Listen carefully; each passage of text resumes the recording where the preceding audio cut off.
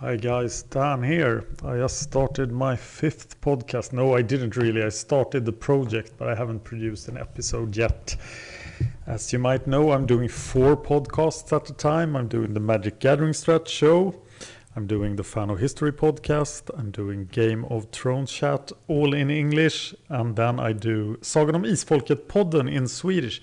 And this too will be Swedish podcast. It is supposed to be financed through Patreon immediately. It will on the 28th of February this year, 2016, it will be 30 years since the Swedish Prime Minister Olof Palme was murdered. Very close to where I live, which got me started on this project. It is the second biggest murder investigation of world history, and it is yet unsolved. We do not know who murdered Olof Palme, but there is a lot of information on it. So I'm going to do a podcast about it. I have about 50 episodes planned already before I have to check interest. But then it will proceed based on the success of the Patreon. I don't expect any English-speaking person to be interested in it if you don't know Swedish. The only bigger murder investigation in world history is the JFK murder investigation. But that is officially sold, whereas this one is not. So it is the biggest unsolved murder ever, if you look at the size of the investigation.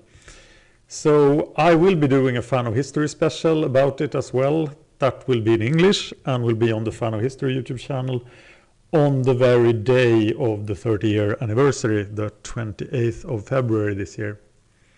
So this is my new project. Let's see how far I will take it. But I've established a YouTube channel. I've set up a Facebook page. I have put the Patreon into action. And now I just have to produce a couple of episodes to get people interested. All right, that's what I'm up to right now. Of course, everything else is progressing. I'm doing a lot of magic stuff. The Pauper Gauntlet is still going on Magic Gathering Strat. Fan of History has stuff about the Bloodbath of Stockholm, Timeline of World History.